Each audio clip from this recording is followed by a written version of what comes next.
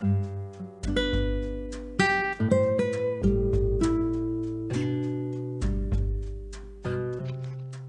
పిల్లలు, అనగనగనగాకి స్వాగతం. ఈరోజు లల్లి అక్క అనగనగనగాని స్టార్ట్ చేసి 1 month అయింది. మీరందరూ ఈ 1 month నుంచి స్టోరీస్ అన్నిటినీ రీజాయిస్ చేస్తున్నారని అనుకుంటున్నాను రా పిల్లలు. మరి మీ అభిప్రాయాలు, కథలు ఎలా ఉన్నాయి, మీకు ఇంకా ఎలాంటి కథలు కావాలి, వీటన్నింటినీ ఐదర్ ఫేస్బుక్లో కానీ లేదా యూట్యూబ్లో కింద కామెంట్ బాక్స్లో కానీ కామెంట్ చేస్తే దాన్ని బట్టి నేను మీ స్టోరీ లైన్ అంతా డిజైన్ చేస్తాను. ఓకేనా పిల్లలు? మరి ఈరోజు కథ కాకుండా ఒక వెరైటీ థింగ్ని తెలుసుకుందాం. తెలంగాణ, ఆంధ్రప్రదేశ్ రెండూ కూడా తెలుగు మాట్లాడే రాష్ట్రాలు. కానీ తెలంగాణ వాళ్ళ తెలుగు, ఆంధ్రప్రదేశ్లో డిఫరెంట్ రీజన్స్లో ఉండే వాళ్ళ తెలుగు వేర్వేరుగా ఉంటుంది కదా, అంటే స్లాంగ్లో చేంజ్ ఉంటుంది కదా.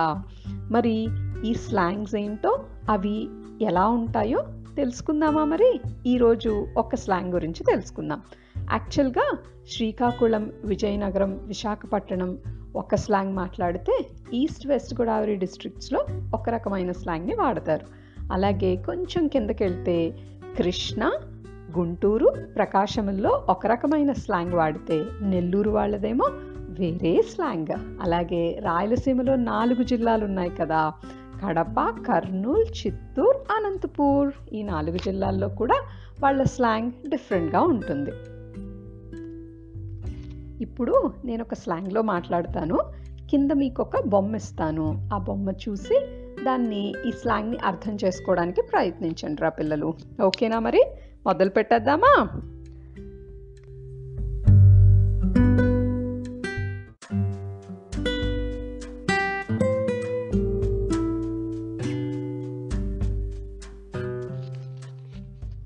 ఈ బొమ్మ చూసేసి మా ఊళ్ళో ఉండే లైట్ హౌస్ అనుకున్నారు. కాదు, అది నువ్వుల చెక్క. దానిపైన దీపం లాడితేమో అటుకుల లడ్డు, ఆ రెండేపులా అటు ఇటు కాపలాగా ఉన్నాయేమో ఫ్లాక్సీడ్ లడ్డులండి. అన్నీ స్వచ్ఛమైన తాటి బెల్లం, ఆవునేత్తో చేసినాయండి. ఫస్ట్ టైం అండి బాబు. చూడడానికి అట్టున్నా తినడానికి బాగానున్నాయండి.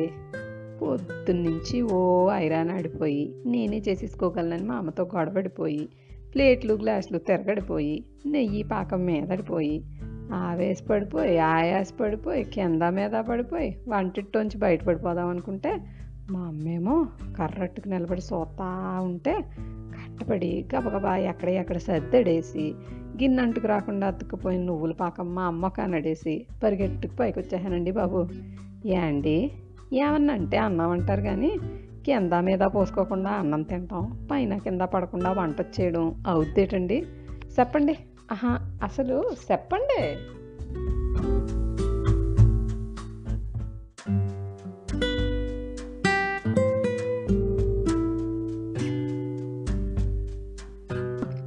పిల్లలు, ఎలా ఉంది తూర్పు, పశ్చిమ గోదావరి జిల్లాల వాళ్ళ యాస?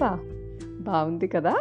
మీకు ఇందులో ఏదైనా అర్థం కాకపోతే వెంటనే లల్లి అక్కని అడిగేయండి. లల్లి అక్క మీకు ఎప్పుడూ ఆన్సర్స్ ఇవ్వడానికి రెడీగా ఉంటుంది. మిగిలిన జిల్లాల వాళ్ళ యాసల్ని మరోసారి తెలుసుకుందాం. రేపు మంచి కథతో మీ ముందుంటాను. See you kids.